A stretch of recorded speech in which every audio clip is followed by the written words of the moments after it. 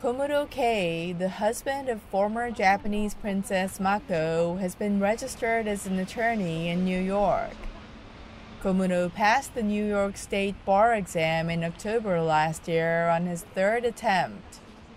The 31-year-old has since gone through procedures to register as a lawyer. According to the website of the New York State Unified Court System, he was registered on February 27th. His position at the law office where he works changed from law clerk to associate. The law firm has 5 offices in the United States and employs more than 350 attorneys. Its website says Komuro counsels entrepreneurs, emerging companies, and investors. His wife, Mako Komuro, is a niece of Emperor Naruhito and elder daughter of Crown Prince Fumihito.